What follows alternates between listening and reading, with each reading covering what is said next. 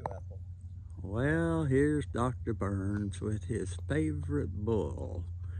And I'm telling you, you don't find many bulls that will allow you to do what he is doing today. He is able to have him lay down and put his head in his lap, and he is able to rub his head, his big throat is there. This happens to be a miniature Brahma, actually. And this is quite a scene to be able to see him to do this. But Ricky Bobby is quite the hero around the farm. He enjoys himself as so does Dr. Burns. So it's a good thing. It's a good therapy for people to come and to learn animal behavior. Animal behavior is one of the things that the VA uses to help people who have post-traumatic stress. And so it's good therapy. It's great therapy to learn how to treat them, and they learn to treat you the same way, and you love them, they'll love you. And we try to bring men and women who have been either abused during military service or have been in a combat zone where they're suffering from PTSD. And appreciate all of Dr. Burns' work that he does in many different areas as a neuroscientist.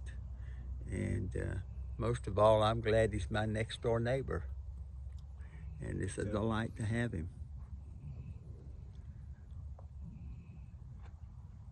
And all the cows and the new calves that have been born. It's amazing.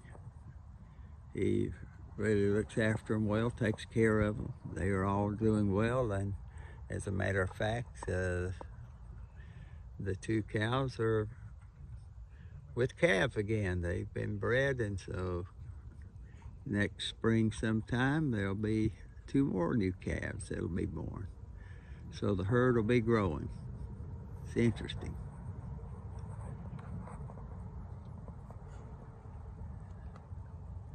Dr. Burns, anything you'd like to share with anybody? This is my therapy. It's great. Yeah, it is great therapy. What do you enjoy most about it?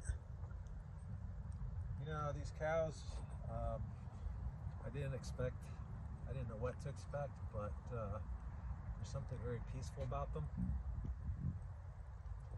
It rubs off on you. Yes, it does. And everybody in the world, if they could only sense the real peace that comes with these animals, I tell you, they become great friends, and they will do anything to protect you, and they'll love you, and they'll be there for you. They're very loyal, and you can see that as Dr. Burns is even petting her or him now. Yeah, I keep getting them confused sometimes as to who's what. So they get to wandering around a little bit, and I forget who they are. But it's a great joy to be out in a beautiful day today, and to feel the wonderful peace that we feel, and not have to be traumatized by all the things that's going on.